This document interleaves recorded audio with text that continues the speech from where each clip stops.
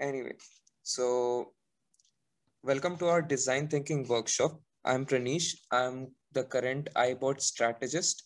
I was a part of a 8-member team that won silver at Inter-IT Tech Meet, which was held at IIT Roorkee. All right.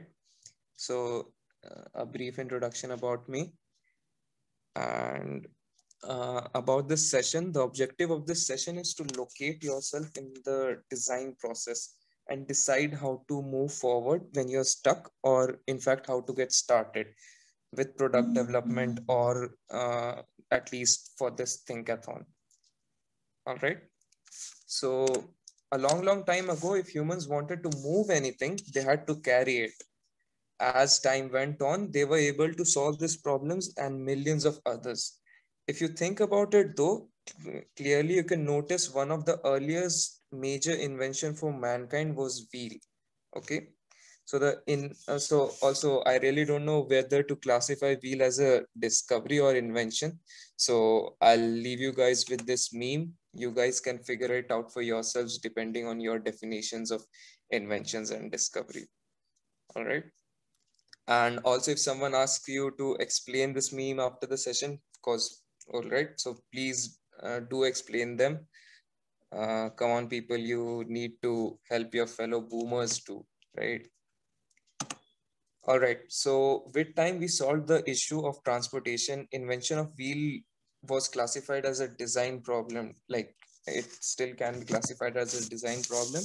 And in my opinion, one of the most creative or thought-provoking designs of all time. How would you come up with the idea of wheel if you didn't even have the notion or concept of wheel, right? Wheels are one of the most integral part of our lives and we do not even realize it. All right. If this is getting too philosophical, I should probably stick to design thinking. Coming back, since the invention of the wheel, we have really come a long way. We have built civilizations and whatnot. In life, we are always bumping up with new problems. While we have the desire to solve them, it's often hard to find the right solution or even know where to start. That's where design thinking comes in. So design thinking is the process that seeks to solve complex problems by approaching it with the user's perspective. Now, why design thinking, you may ask? What what is it that makes it different from or important, right? So is it just another buzzword floating around, or does it actually justify the hype it has? So is it even worth it is the main question here. So, well, what makes it stand out is the user's perspective quotient.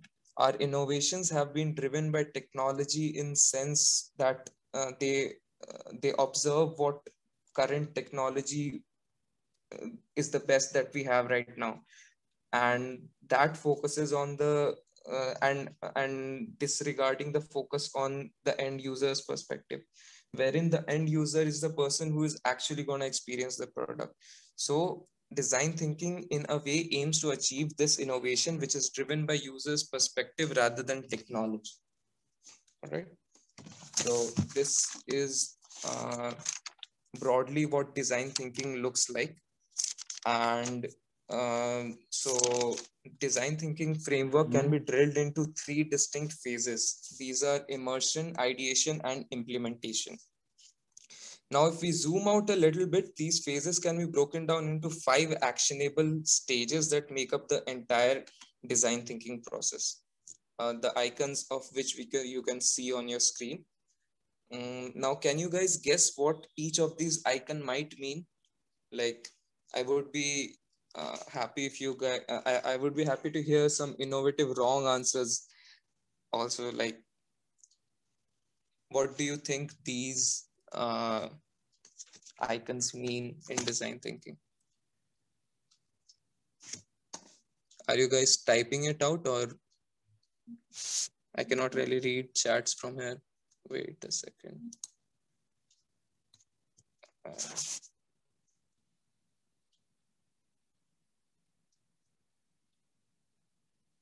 Okay, so passion.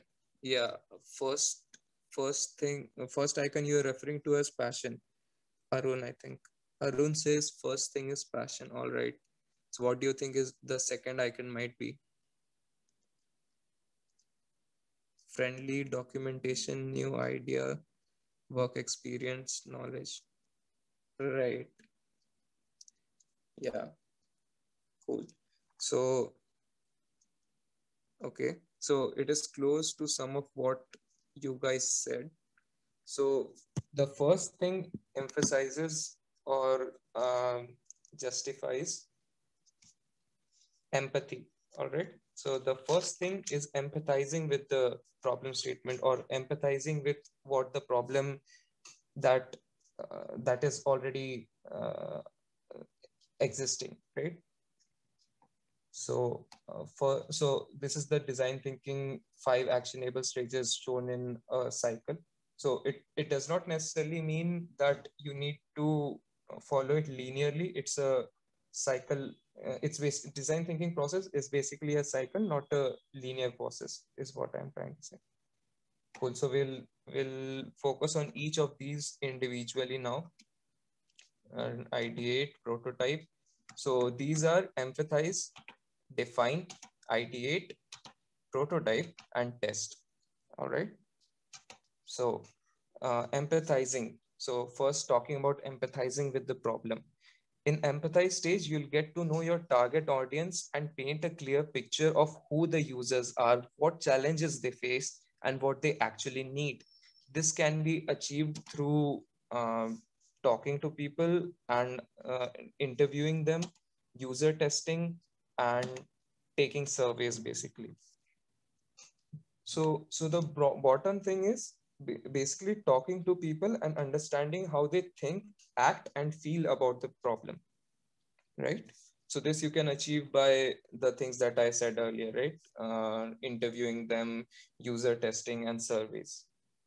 So Google Forms is a comfortable way to take surveys, major surveys easily, and a lot of other online applications uh, that are used nowadays. So based on what you learn, then you define your problem statement. So you need to understand how you're transitioning from the empathize stage to the detailing of the problem statement, right? So you talk to people, you gather information, and accordingly you frame a problem statement in your mind. So when you create your problem statement, focus on the user's needs and not much on the business goals, because keeping it human centered is the theme of design thinking. And this problem statement will act. So once you define your problem statement, this problem statement will act as your North Star. If you start to trail off or get lost, you just have to go back to your problem statement, and that will help you refocus. With our problem statement defined, we are ready to ideate. Keep in mind, innovation is rarely born in isolation, so don't fly solo.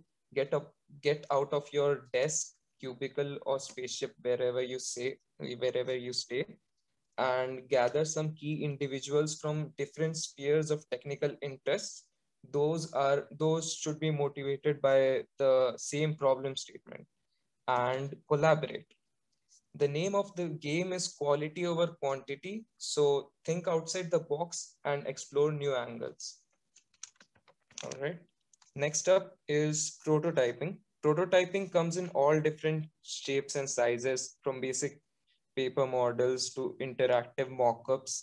The goal is to have something tangible that can be tested on real people. Getting a prototype into hands of real people will give you great insight on if the solution you provided is valid or if it needs more work. Based on the feedback, you can make changes or improvements before spending time and money building the real thing, right? All right. So these steps appear to be sequential, but keep in mind the design thinking process is less linear and more iterative. Like at each stage, you will most likely discover new things that require you to go back and repeat the previous steps. Okay. So about design thinking, I'll point out some important things. So the important thing to understand here is 5 steps that I mentioned are sort of a zoomed out map of how design thinking process works. However, the exact exercises within these circles are not defined. So you need to understand that this is an important difference between design thinking and something called as design sprint, let's say. In design thinking, you have a broad map of what you're going to do over next days, weeks, or months or years, right? But there's no rule set that says that you have to do this exercise, you have to pursue this persona, you have to do this, or and you really don't have an alternative option. Whereas in something like design sprints, it's more like a recipe you have to follow, and it is sort of like a checklist, you can say. So re-emphasizing again on design thinking is not a recipe. It is not to do this. It is a philosophy and a mindset that multiple different exercises can be could be an options to choose from, depending on how you want to make the dish, the the final thing, right? So design thinking is essentially pretty free form, it's flexible and pretty much up to the person who is running the process, which can make it quite tricky. And but again, this is something, this is a philosophy that has gained a lot of popularity and people have endorsed it further. So this is pretty much about the design thinking process. Like, it's a broad overview. I'd like to encourage you guys to start applying design thinking right away and get started with this thinkathon. And